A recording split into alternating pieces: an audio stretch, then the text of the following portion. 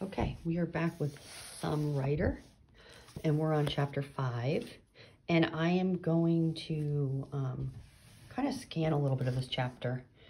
It talks a little bit about the beginning of the New Yorker, and it talks about the magazine. So the magazine started, and they weren't really sure what it was going to be, and he sent in a few things, but then he sent a poem to another magazine called The Conning Tower, and they printed his poem.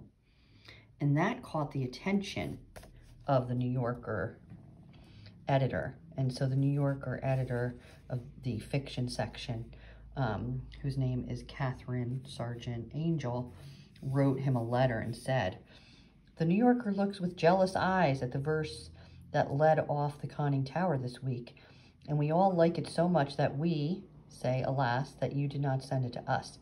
Mr. Ross and I are wondering whether you won't call up someday to have lunch with us, perhaps, or at least arrange to drop in at the office to discuss various thoughts we have in mind for you in the connection with the New Yorker. Wouldn't you do us the favor of giving us a ring?" So now he's going to get hired part-time as a writer, and he has a little desk, and he's young, and he has a mentor. And this is his mentor, Thurber. He really inspired him. So he becomes important.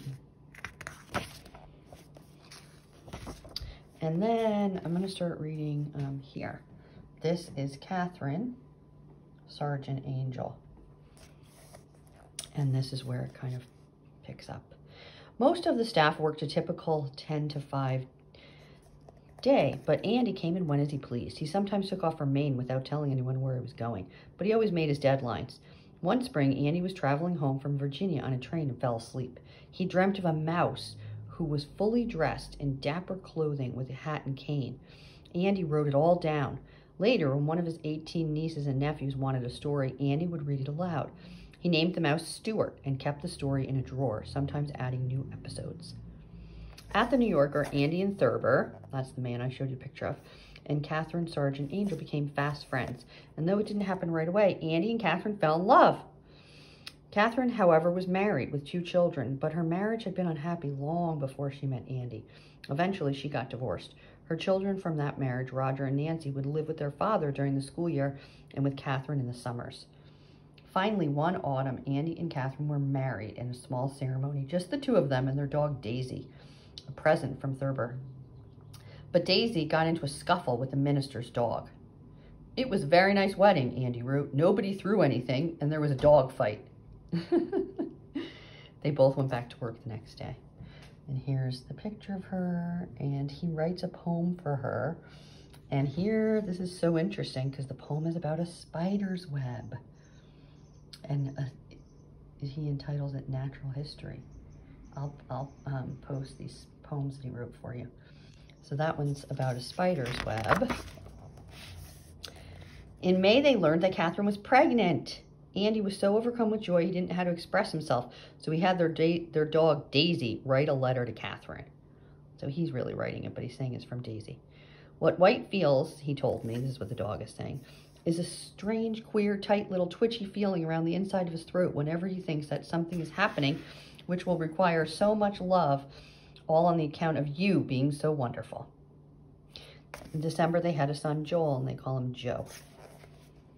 Okay, and here she's walking Joe with Daisy, and he writes this poem for Joe. "Someday, when I'm out of sight, travel far, but travel light. Stalk the turtle on the log. Watch the heron spear the frog. Find the things you only find when you leave your bag behind. Raise the sail your old man furled. Hang your hat upon the world. Joe, my tangible creation, happy in perambulation. Work no harder than you have to.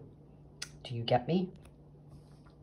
So he's giving advice to his son, like, go out there in the world, make your way, see everything you want to see, like your old man taught you. And then this word right here, perambulate, means to like wander around, especially on foot, travel, and kind of just see things. And, you know, he drove cross country and did that. And so he's advising his son to do that. And then he also wrote this about his son. To a writer, a child is an alibi. If I should never in all my years write anything worth reading, I can always explain that by pointing to my child. So he's saying, like, a child gives you an excuse. An alibi is like a reason or an excuse. If he writes anything worth reading, it's because he had a baby and he got inspired. And he wrote it for him. Okay. Even though America was in the Great Depression, a time when many people lost their homes and businesses and had trouble finding work, Catherine and Annie kept their jobs at the New Yorker and were paid well. Catherine was especially lucky, as few women had jobs in publishing at that time. One summer, Annie and Catherine took Roger, Nancy, and Joel on vacation, loading up their Buick sedan with everything from a playpen to a 9.5-foot dinghy. It was the first of their many summers spent in Maine.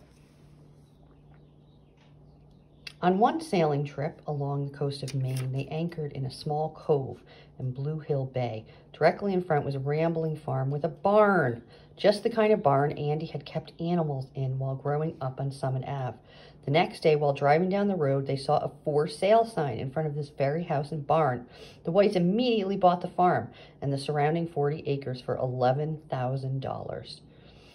In time, a spider, a pig, a gaggle of geese, and all the other animals, including a rat that E.B. White was about to acquire, would make that barn famous. Ah. So here's the house. And there's the barn, and it says, "What happens to me when I cross into Maine? I cannot describe it, but I do have the sensation of having received a gift from a true love." So you can tell it's got a barn and garage and a lot of land. And here's his picture of it. The house, the barn, the barnyard, pig pen, and he's still alive.